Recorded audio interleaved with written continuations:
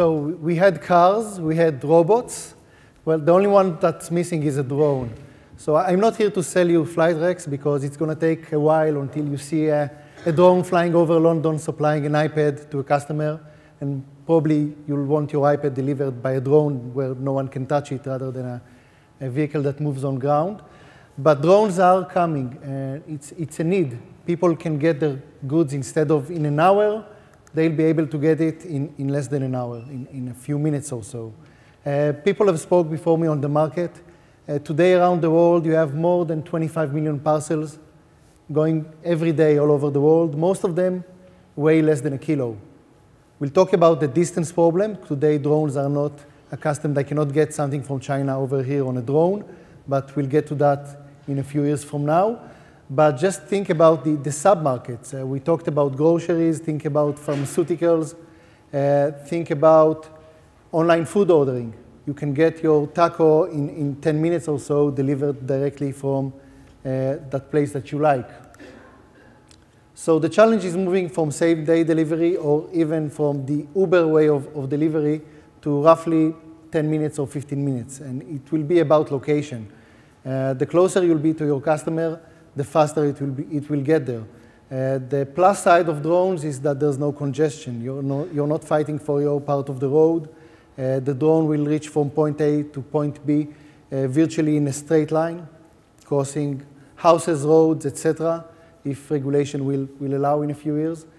So it's a great challenge, but with that challenge comes an amazing opportunity of supplying demand really, really fast. And when people today are used to ordering stuff up like the Uber cab, and they're angry if it comes in 5 minutes instead of 3, if you'll be able to supply them the demand for physical goods, you'll see a lot more people ordering online because they'll receive it a lot faster. We're starting with goods. We'll move to people after that. It's vice versa from Uber. But who knows, maybe 15, 20 years from now, you'll even see Flightracks or a similar company delivering people from point A to point B. So the vision is clear, using drones to deliver packages from point to point. I'll show you how it might look like a few years from now over London or New York, or a year from now in Africa or in Eastern Europe, where the regulation is more open for aerial innovations. It starts with the need, of course. So let's say I woke up at 2 a.m. and I just remembered that I need new toothpaste for tomorrow. It's based on a true story. And so I'll go online, I'll order my toothpaste. And besides the regular shipping methods, I'll also have the sky method of delivery. Next thing, I'll just schedule the drone flight. Let's say I want it for 8 in the morning, or let's say I want it as soon as possible. And I'll just mark my location on a map. We'll talk about the last meter problem near the end, because as you can imagine, I can mark a skyscraper as my end location or a huge tree. It wouldn't work that nice for the drone. So we'll talk about where you'll be able to send the drone and where you won't in a few slides. But for now, I'll just mark my location on a map. Next thing is that the person in the fulfillment center will just grab my toothpaste, put it on a drone, and mark the drone as ready for delivery. Next thing I'll get on my cell phone is a message that my toothpaste is being delivered. I'll have to accept that the drone can take off. It means that I'm waiting for it at my house. I'll be able to receive an ETA, an estimated time of arrival, from the drone. And once it arrives next to me, it will wait in the air. We do not see drones. We will not see drones landing near consumers. It's too risky. The propellers are spinning at thousands of rounds per minute. Someone can just grab the drone and take it home, like with a robot. So you'll see drones dropping gently the packages to the ground. You'll just have some time to accept the delivery. Of course, the drone is in the air. It's using the batteries, so it cannot wait for you for half an hour above you. You'll have to accept, otherwise it will return home with to the facility with the goods on board. And here we can see both Google and Amazon way of doing that. So Google, in one of their drones, they're dropping it on a wire. On the Amazon drone, they've just landed and released a package. That was a great publicity stunt, but no one will ever land a drone near a consumer. It's just not going to happen. So once you take it, you've got your product, and you're very happy. But until we reach that stage, we've got a lot of progress to make. It starts with changing our skies. As you're well aware, you probably know, drones are not flying above us that regularly. The regulators are really focused on making sure that the skies will stay safe. This is how it might look from a few years from now. You'll have, of course, the altitude that above it only airplanes and helicopters and manned flights will fly. But below that, you'll have areas where drones can fly autonomously. And these are two separate systems. On the top level, you've got people monitoring everything in real time. We're talking about 747s, about helicopters. But on the lower altitudes, there'll be too many drones to control manually. You'll need an automated system. So the air traffic control will continue to look like this with a manned person watching over the skies.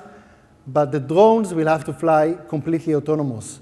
Now, we at Flightrex believe that a drone should be as simple as possible. We've got companies working on visual computerized vision, things like that. We believe that all the smartness of the drone should come from the cloud system. We can store weather information, we can store topography, we can store man-made objects, everything, other drones flying around. We can store all that data on our servers and inform or send a command to the drone in real time to fly from point A to point B after making a decision on the cloud system.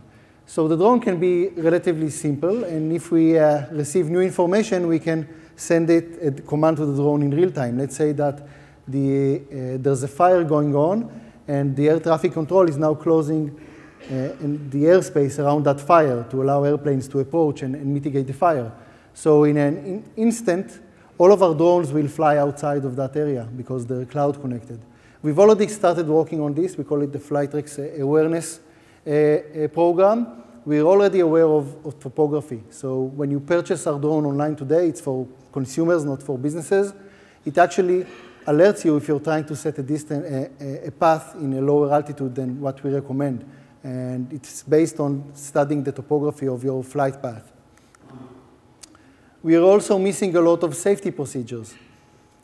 When you board your commercial airplane today, the chances of something falling apart or failing miserably is 10 to the power of -7 to 10 to the power of 7 or 10 to the power of 9, like between 10 million and a billion to 1. That's because we have 100 years of aviation behind us. And we're going to see that being done on drones as well. It's going to take tens, if not hundreds of thousands of flights above other areas before any regulator will allow a drone to fly over London. So we have to push up safety as well when it comes to drones, to unmanned drones. And we also have to push technology. Today, the drone that we're selling online can send, let's say, a soda can to 8 kilometers away and come back. So if you send it from the center of London, you can probably cover pretty much the greater area of London. But when you look up to the distance, to the future, we'll want to see drones shipping things even further than that.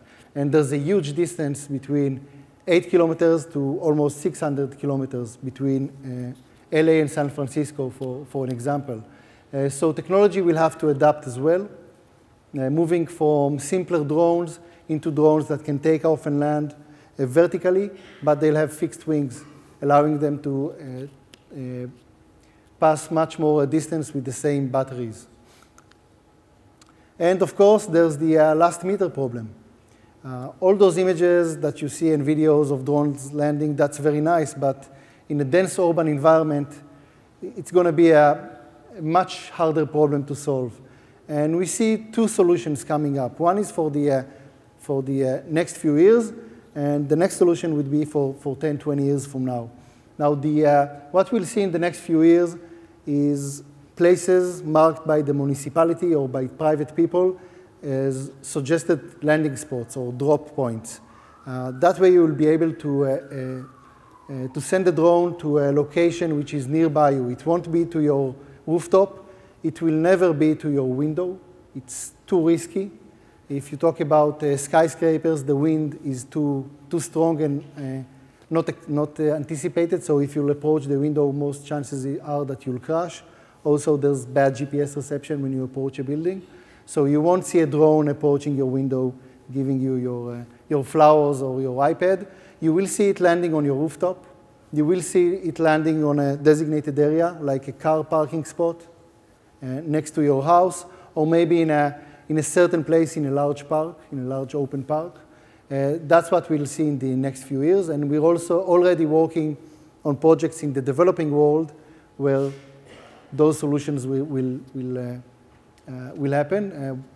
A year from now, we're going to see a project in Africa where a drone drops medical supplies in designated areas in an urban environment. So the future is closer than what you expect, but in different locations. 20 years from now, 100 years ago, nobody wanted a garage for his car. But today, when you build a house, when you build a skyscraper, you've got lots of parking spaces for cars. And as drones will progress, you'll see specific areas built for drone landings or drone droppings on top of new buildings. It will take time, not less than 10 or 15 years. But drones are here to stay. I'll say even something, drones will hit people. There's no going way around it. We'll have lots of safety measures. We'll have lots of regulations. But drones will hit people the same way that cars hit people, and airplanes, God forbid, crash from time to time. But with every new technology, we understand what that technology can do for us, and we embrace it at the end. Thank you so much.